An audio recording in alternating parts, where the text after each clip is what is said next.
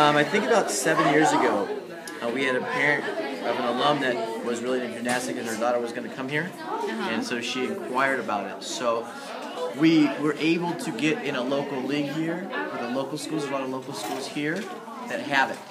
So we were able to get into their league with them. So we compete against Long Beach Wilson, Long Beach Millikan, Lakewood High School, us, Valley Christian's in the league, and I think La Mirada is going to be in the league this year. And last year we hosted the previews and the finals, which was kind of different for us. We had to get equipment and bring it all in, but now we're 1 of 12. So it's been a good thing. We've got about 13 to 15 kids do it. A lot of our pep squatters will then transition from pep squad to gymnastics.